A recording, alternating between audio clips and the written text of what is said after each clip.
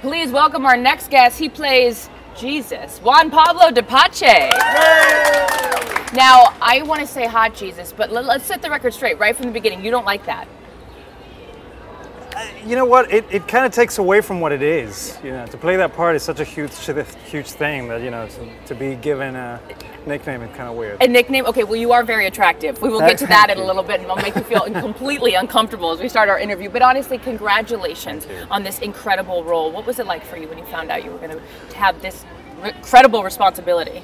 Well, yeah, it was really daunting, really scary, but also incredibly exciting because, you know, it's such an iconic role, and also I had to get my story right and try to get away from everything I knew about him to be able to give him reality and humanity and make him my own, because there's been so many Jesuses out there, so many movies. So how does one prepare for this sort of a role?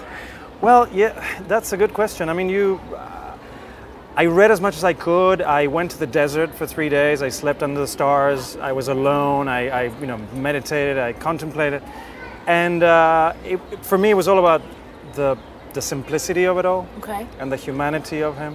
You know, I wanted to make him really human, really real. Yeah. So it was connecting with the human part of him, the man who suffered and who was going through this horrific time. Okay, I have to ask for all the ladies out there. Are you single? Yep. There we go. We got a whoa. Okay, your type of woman is?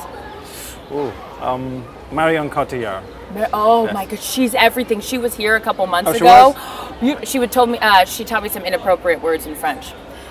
I'll tell you those later.